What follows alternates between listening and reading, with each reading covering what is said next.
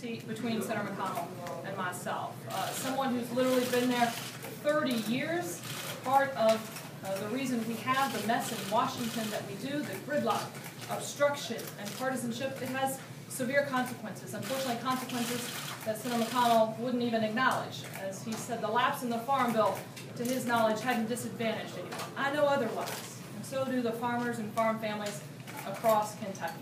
They're ready for a senator who will actually show up at the Agriculture Committee meetings, not one that has missed nearly every meeting for the past 3 years when it comes to the Agriculture Committee meeting. They're ready for a senator that will actually speak up for our farmers and farm families. And most importantly, they're ready for a senator that will actually stand up for our farmers and be in favor of growing the middle class. Today, you saw a senator of the past versus a senator of the future.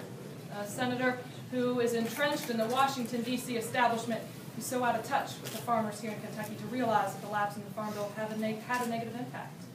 You saw two completely different visions, one that believes things are okay as they are, and another that knows Kentucky can't afford 6 more years of Mitch McConnell.